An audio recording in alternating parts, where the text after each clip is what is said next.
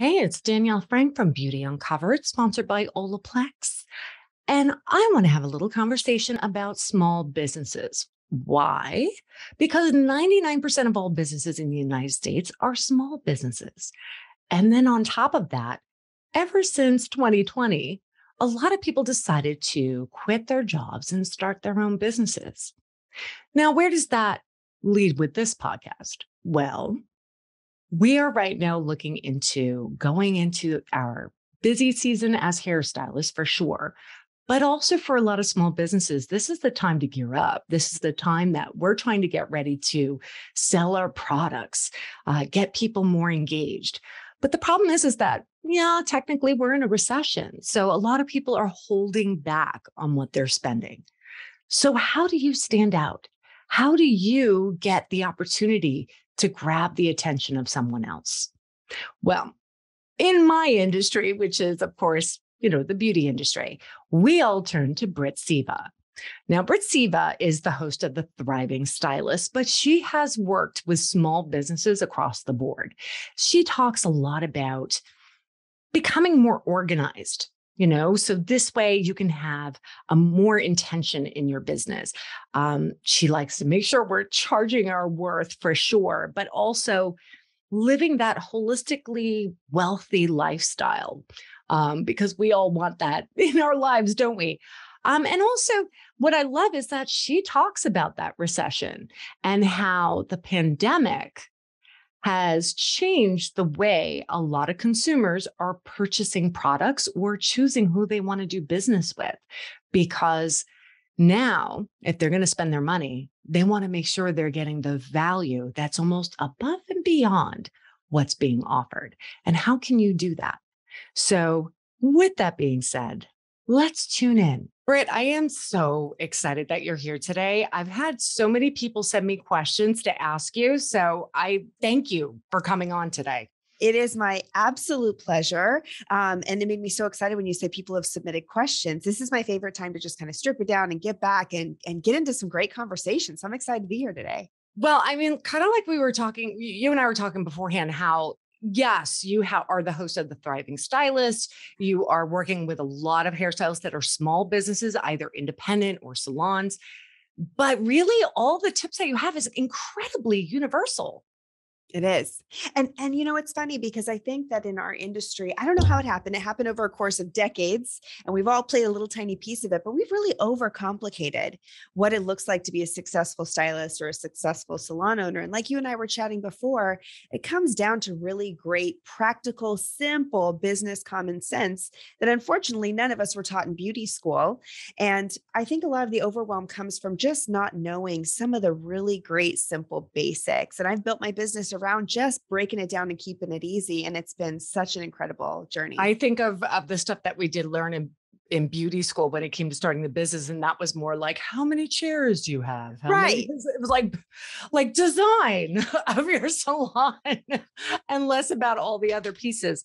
But I want to ask you, so tell me a little bit about your background and how you started to get into the industry of consulting and to helping stylists really create balance in their work life, because that's a big one, but also really succeed on a much more sustainable way. Yeah. So I'll be honest, I kind of created the business that I wish existed for me when I was a new stylist. Mm. So I am licensed in the state of California. I went to cosmetology school in 2007 and started working in a salon in 2008. And I was totally that naive young 20 something who thought, you go to cosmetology school, you get your license, you make $100,000 a year and life is great. And then you realize pretty quickly how naive that is. And I ended up joining an incredible salon team with a great assisting program. I was very well mentored. And I really think I was in one of the best environments. Like I ended up choosing a great spot for myself. Even so, I looked around and none of the stylists that I was working with were living the what I call wealthy life that I had dreamed was possible as a hairstylist. I was a teen mom, so I already had a little girl, and I dreamed of being able to watch her play soccer, being home on the weekends with her, cooking dinner at night, picking her up from school, chaperoning field trips, and still making a great living as a stylist. That's really what I thought I was getting into. And I looked around at the incredible people I was working with. Some were making a ton of money, driving beautiful cars, beautiful homes, but they were working nights, weekends, double columns. They were working really hard for it. And then I saw the part-time, for me, it was just working moms, part-time working moms, but man, they were struggling. Oh, And yeah. I thought, wow, nobody has it all. And I wanted it all. Like I was in it for it all. I wanted to be greedy. I wanted to have everything. I wanted to have the best of both worlds. So I realized pretty quickly, while these incredible souls could teach me how to cut, how to color, how to build a clientele, they weren't going to teach me how to have the life balance I was seeking. I was going to have to figure that out myself. And so I started choosing to do almost the exact opposite of what the others in my salon were doing. I decided to market differently, communicate differently, because I realized if I did the same, I was going to get the same results. And so I had to shake it up. And in doing things differently, it really, really worked. And so the owner of my salon pulled me aside one day and said, Britt, I see you. You love the business side. You don't love the hair. Would you consider stop taking clients and run the salon? He wanted to open a beauty school, which he did. He opened a really huge beauty school in the Silicon Valley. So I was able to run a salon team. We had anywhere from 20 to 30 stylists at any given time. I was able to run this multi-million-dollar salon as like a 26-year-old woman Wow. for an absentee owner. And I learned a lot through that process. And in the time I was running that business, other salon owners started to take notice of what I was doing differently. And very graciously, the owner of my salon allowed me to consult one-to-one with these other salon owners. And this business I have right now grew very organically from that. I coached one-to-one for many years. And then once I had really maxed myself out, I was still running the salon day to day and consulting fairly full time. I took my education online. I ended up stepping away from my salon team in 2016. So I've been coaching full time since 2016. It's been an incredible ride. And it's very funny because I think of marketing, even with small businesses, with salons, whatever it is, there's always been an element of like hometown, word of mouth, maybe put that advertisement out for whatever special there might have been. But business models have completely changed and not everybody is up to pace with it. I think a lot of people understand the power of social media, but not necessarily the breadth of what they could possibly do. I agree completely. So when I joined the industry in 2007, 2008, there was no, I think Facebook was a thing, but it was very much still for college kids primarily. They were starting to do business Facebook pages. Instagram was in its infancy. There was no TikTok. And so it was different. So I did the whole like pound the pavement, hand out cards. That was harder. That was so much harder. I Oh, look yeah. at, oh my gosh. And so we say to ourselves, like, well, social media is very challenging. Believe you me, it beats the alternative. The reason why it's challenging is we didn't know we were signing up for it. It feels like a curveball and it's a new skill to learn. Like in the beauty industry, my daughter's in beauty school right now and she just got her first pair of shears. And she's like, oh, you can't hold these like you hold scissors. And I said, no, you can't. And it's those little moments that make me realize that whenever we're learning a new skill, we think, oh, well, this should be easy. I know how to hold scissors. I can cut hair.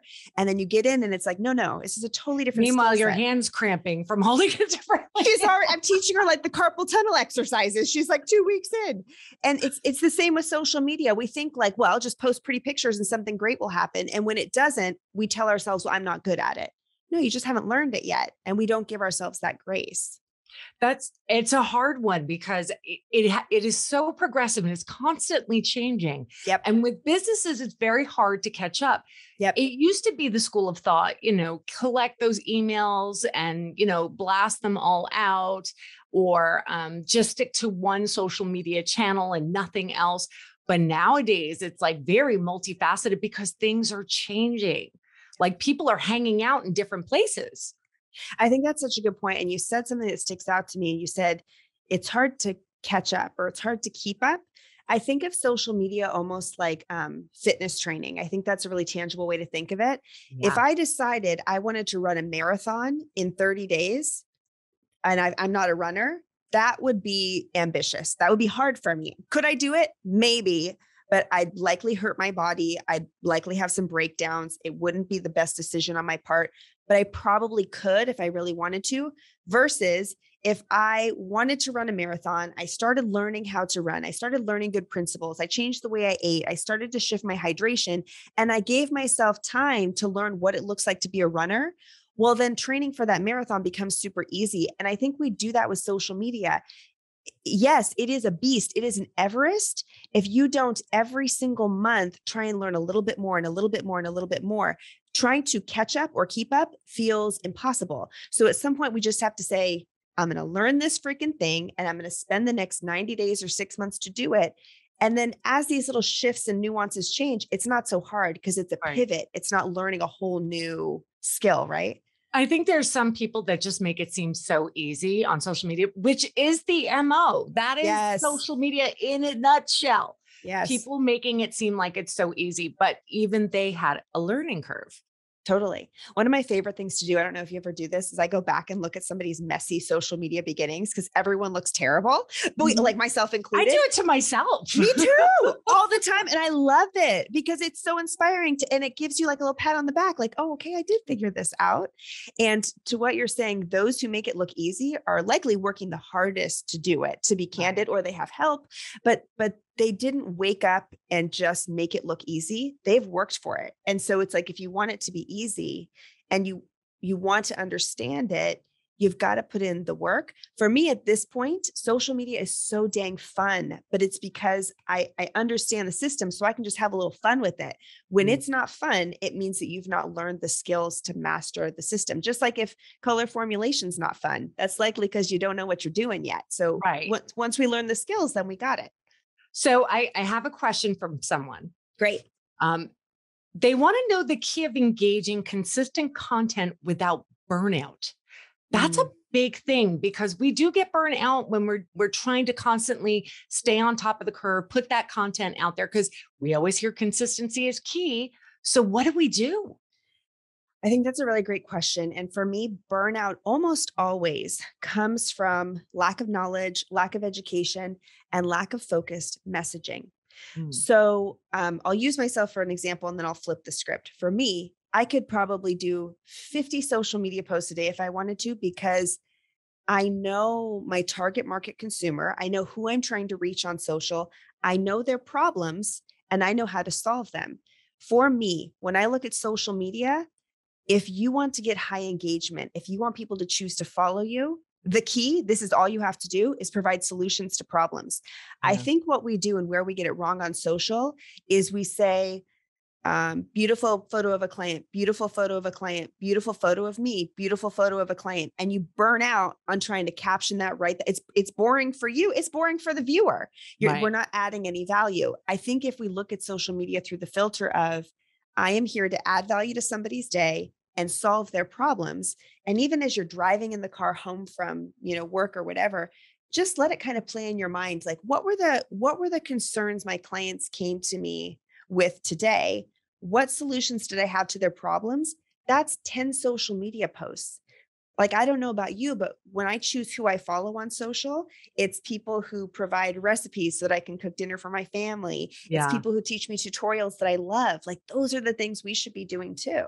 Add the It's value. funny. I always say when it comes to any time that you're doing any kind of speaking engagement or any kind of social media aspect, one is always know thy audience, know who you're trying to attract. Yep. Because, if you're talking in one certain way, it's going to appeal to a certain demographic. And if you're trying to attract a different demographic, you're in trouble. Yes. Yes. You're in trouble. And yes, I do agree. I think that things have to be purpose driven, and purpose driven has to meet what their need is for sure. Yes. Completely. Completely. And I can be empathetic that I think some people feel like they've not found their message, they've not found their voice, they've not found their purpose yet. But So how do they find it though? so one of the things I'm big on, and I coach to it in some of my programs, is the idea of X factors. And I think that we as human beings don't see X factors the proper way. So your X factors and mine are completely different. We can't possibly have the same.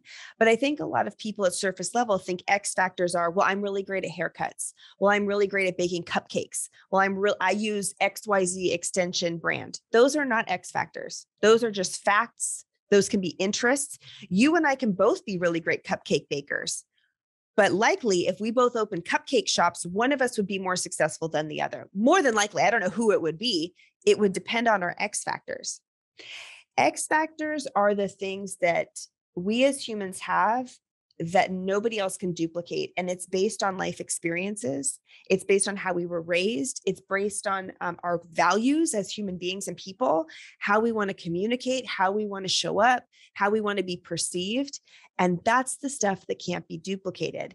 And that's why I think a lot of people, like you follow an influencer on social media and you can copy them to a T. You can use the same color line they use, cut hair the same way, use the same extension brand, and they'll still make 10 times more money than you. How come? Because they're tuned into their X factors. And I know that sounds abstract, but for me, it kind of goes back to like self-confidence, authenticity, finding your voice, understanding your values, and like showing up in your most holistic truth. As we start to do that, it becomes a whole lot easier. That takes a lot of vulnerability. And that V word is so hard. It's tough. That's a really hard tough. It is. It is. I think it's a very hard one for a lot of people to overcome because they want to have that separation. I get it.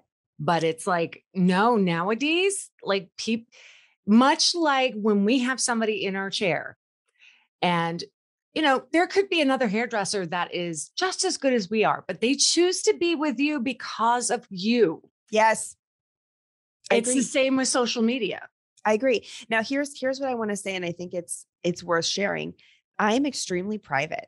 So I would bet money that none of my followers know my children's names.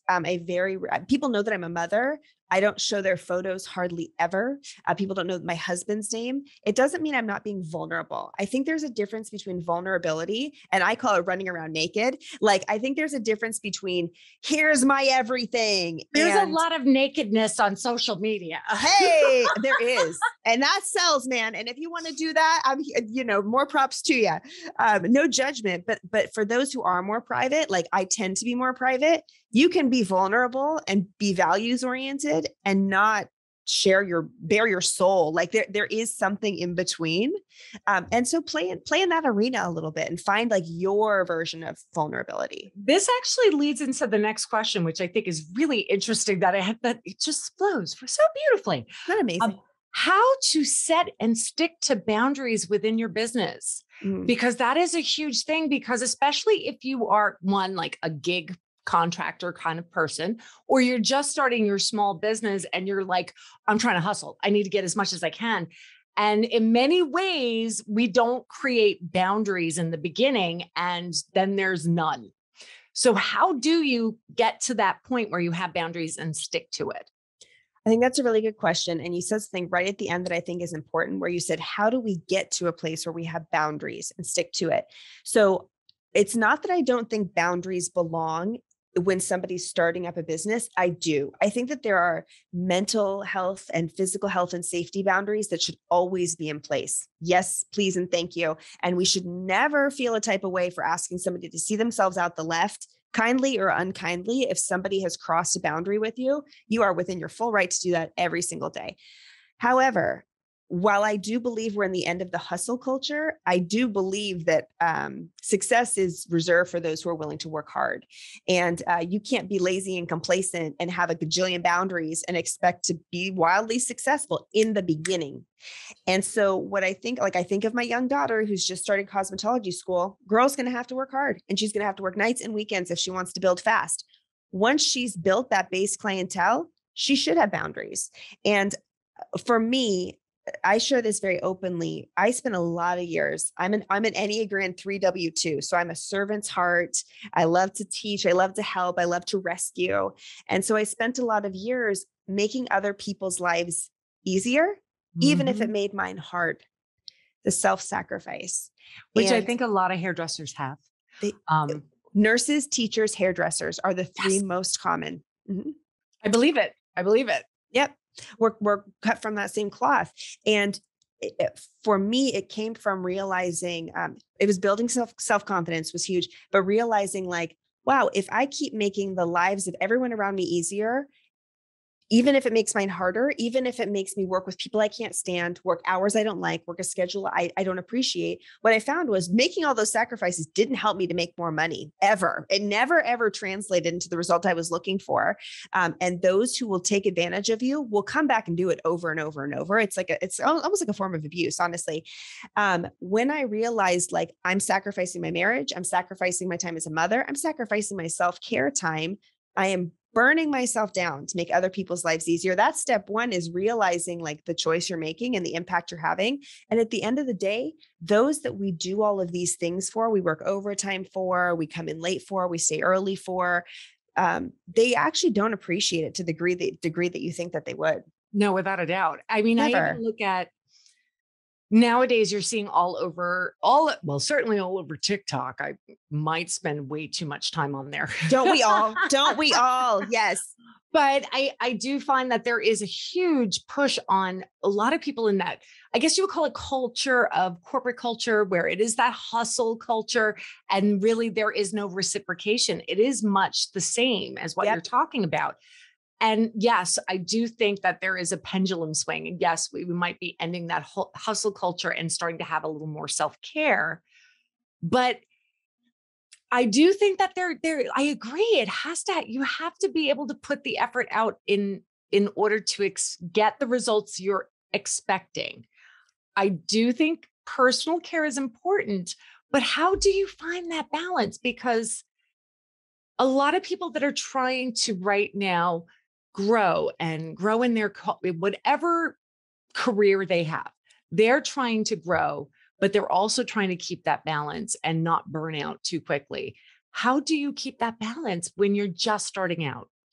I think when you're just starting out, you kind of have to be almost flexible in what self-care means. So for me, I remember when I was starting out, like sometimes self-care was sitting on my backyard for 30 minutes, drinking my cup of coffee in the morning. And that was the self-care I got for the day. Yeah. And we can say like, I mean, I went years without even a vacation because I was hustling. And I don't think we need to do those kind of extreme sacrifices anymore. But sometimes it's like, well, if watching TikToks for 2 hours doesn't feel like self-care, then take 30 minutes of that, go read a book, I think that for all of us, no matter how busy we are, we can find 15 minutes to meditate, sing a song loudly in our car because it makes us feel good, sit in the backyard and drink a cup of coffee, like prioritize self-care and define what that means for you. I am still a believer in the idea that you have to make short-term sacrifice for long-term gain. I'd be lying if I said that's not what got me to the place I am now. Now I'm in the place where I can have boundaries, and I decline a lot of podcast interviews. I decline a lot of coaching clients. I decline a lot of students. I decline a lot of speaking events. You better believe I took everything that came my way for Yeah. years before I got to the place where I was able to put in boundaries. But still, if I hopped on a podcast and somebody asked me an inappropriate question, I'd pull the plug in a second and be gone. Like I had that boundary always. But I think asking yourself, like, where am I going? What are the steps I need to take to get there? Give yourself timelines of like, all right, I'm willing to work my little booty cheeks off for 1 year. But then after that, I'm going to need to have some guidelines and some boundaries, and then hold yourself to that. Like for a year, bust And maybe it. if you're not getting the results that you thought you were going to get, that's where you reassess. Exactly. And you're going to get experience during that year of hustle that you never thought that's the stuff we build up on.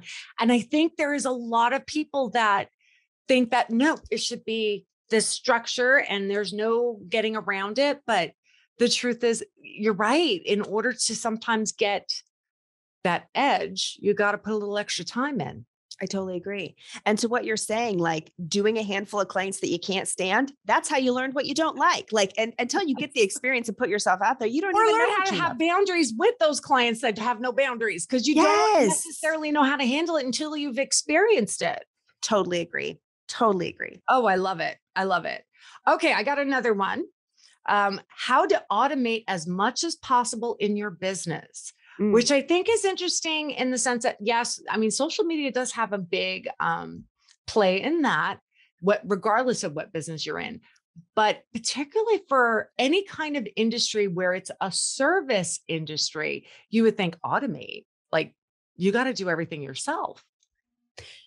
It's funny, as you said that, I almost got like a little butterfly in my stomach. This is a question for me that's interesting because I started this coaching business speaking to automation. When I started in 2015, still predominantly most beauty professionals used paper books. A Mhm. lot of small businesses today still run on paper and pencil and don't have a computerized booking system. That was like blew people's minds when I was talking about that 7 years ago. Well, I'm going to now be honest with you. I started using that system because of you. thank you. I appreciate you. I see you and I appreciate you because it was so wild at the time. But Yeah. now it's become normalized. So we realize like, okay, online booking turns out it's pretty great. And there is a lot of automation you can put in. And it almost becomes like, well, if we can automate this, how much else can we automate? And we did that and we did that and we did that. And 2020 taught us a real lesson. 2020 is when the consumer said, "Zhup," and they kind of pulled the plug a little bit and said, I'm not just a cog in your machine. I'm a human. And one of the things that our clients demanded from us as salons started to shut down in 2020, I'm in California, so we experienced a really long shutdown. Oh, yeah. I couldn't have predicted this, but consumers wanted their stylists checking in on them. Meanwhile, their stylist is unemployed for months at a time. But clients were like, well, what about me? There was this expectation that their stylist should be nurturing them. How are you? Are you okay? But it's that reminder of they really see us as that service person. Now, what happened as a result of that shift in the consumer mindset's not going away. And I use California as an example, but I believe it's worldwide.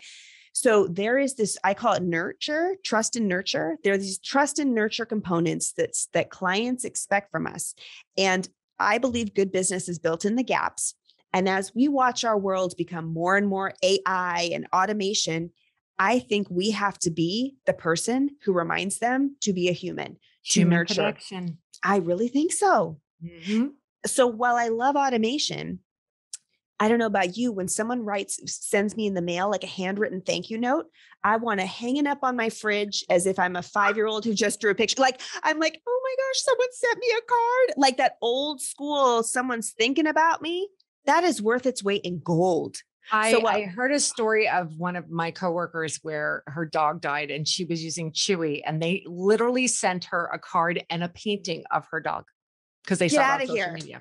Get out of here. And how many people has she told that story to? It's like, Oh, that's so it. many. And you got to think too, like in that regard, you got to think they're losing a customer, so their pet's dead. But the impact, I keep saying those personal moments, those moments of really seeing another human being, it has a ripple effect that It is does. immeasurable. It does. It does. And so I think, God, that's such a great example.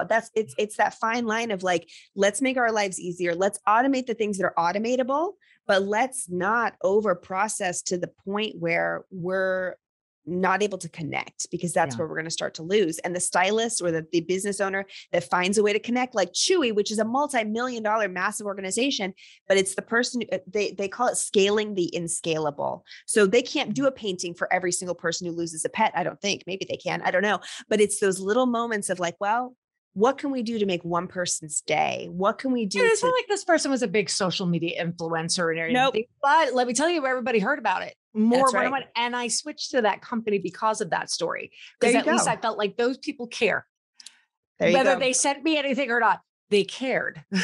And that goes back to the values and the vulnerability and the authenticity we talked about before. It's like, that's such a small way you can show that. It's huge. It's funny because I think about, that personal touch. And I think personal touch is such a huge, huge impact. Back in the day, and it seems very unrelated, but I swear it is. When my kids, and I was originally from Long Island, New York, and my kids grew up there, my older ones.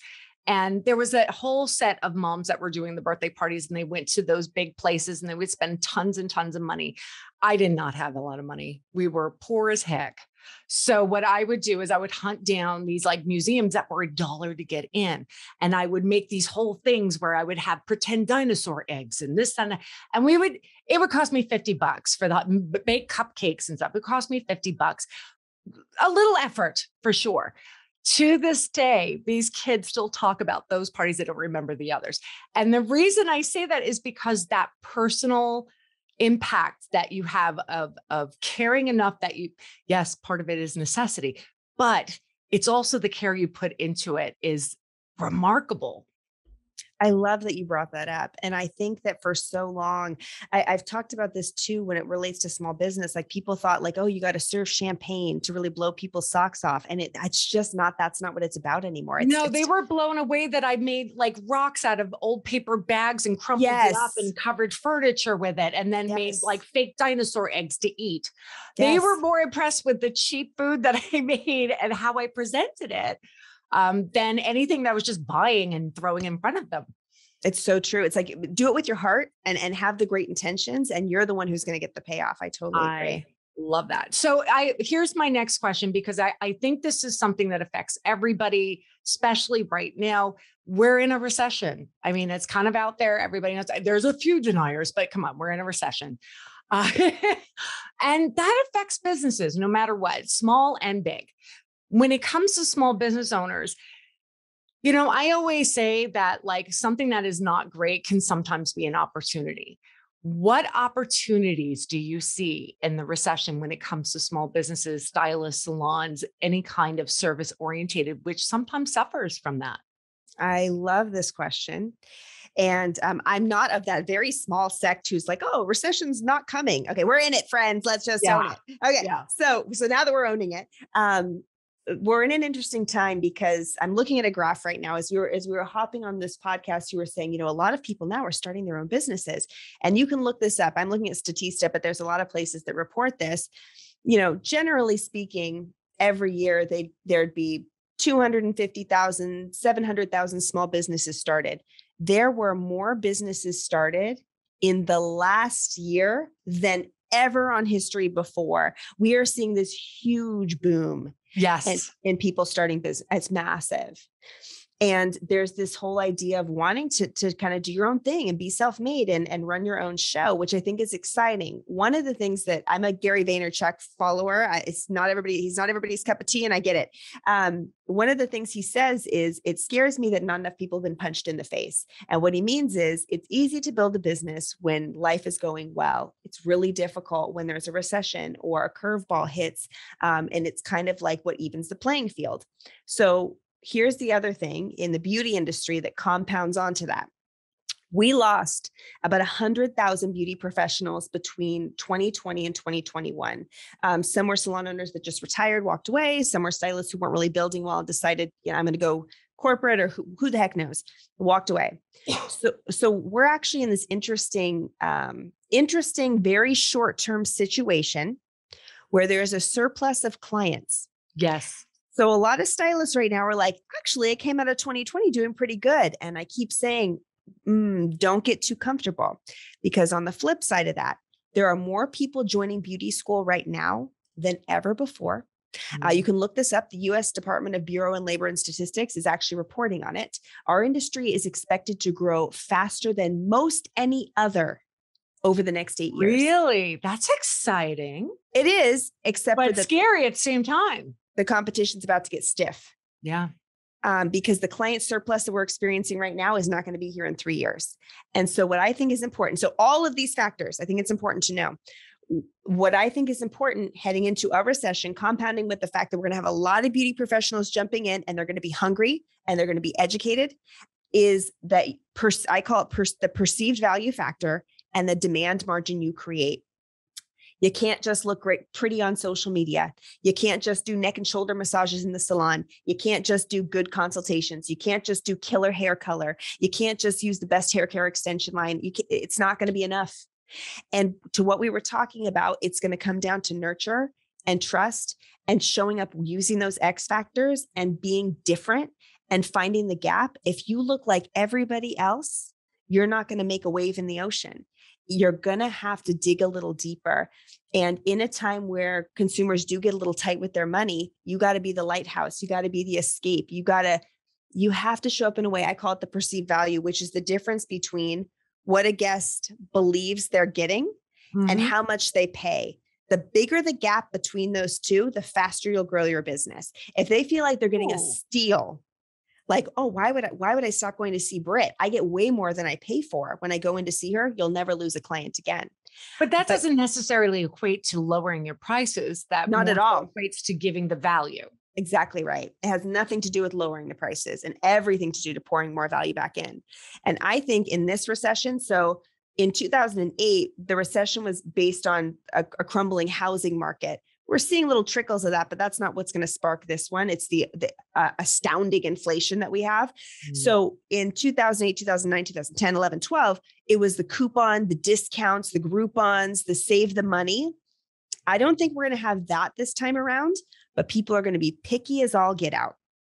I think it's going to be that they're willing to spend the money, but they're not going to be reckless anymore. They're not going to be like, well, Sally's done my hair for 10 years. She's fine. If Sally's not looking sharp anymore, Angela's going to get the clients instead of Sally. And so it's time for Sally to step it up a little bit in the way that she serves her guests, in the way that she serves her community. That's what's going to make the difference in this recession. I love that. I think that is, it's a lot of factors to play. It is. Between, obviously, you can't do one and not the other. You still have to do your social media game. You still have to be interactive in that way, but you still have to have that kind of human connection that is really far superior than anybody else. That care, that tenderness, if anything in the service industry, and I don't care if you're a stylist, a manicurist, a massage therapist, whatever it may be that it could be in the service industry. If you are not giving that extra care, you might just get overlooked or pushed out of the market over time. It's true. It's true. Consumers are not becoming less willing to spend. You can see it in the economic reports. They're spending money, but they're very particular. And that's why we're seeing even well-established brands having to close their doors because the consumer is just more particular. And so we can say it's annoying. We can say we don't want to play the social media game. We don't want to have to up our game. It doesn't matter what we want as the business owner. The consumer is demanding it, and it's time for us to get sharp. And the irony is, for so many years in the beauty industry, especially, we said we wanted to be more well-respected. We didn't want to be, the kitchen cosmetologist. We wanted to be seen as true professionals. You got it. Yep. I was going to say that's always been a little bit of a thing with us because, we felt like, no one really respects what we do. They think we're just these people that do it on the fly and they could do it at home as well. Now they're starting to realize, no, especially after 2020, they realize, I could do some stuff, but not as good as I thought I could. Right. So there is value that suddenly has been put on us, but there's got to be more. Yep. You got to live in it. You got to own it. You got to own that respect. It's like time for us to step up and live in it too. I loved this conversation. Like, I feel as though there is such a wonderful scope of information that I just learned myself. And I thank you so much.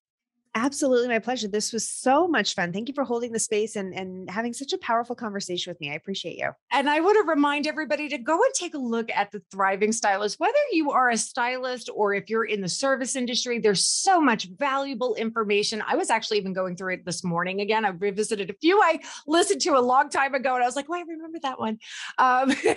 But not just that, I think that she has all her different social platforms. These are all great, valuable information that's out there for you to follow. Please take a look at it. And thank you so much. My pleasure. Thank you.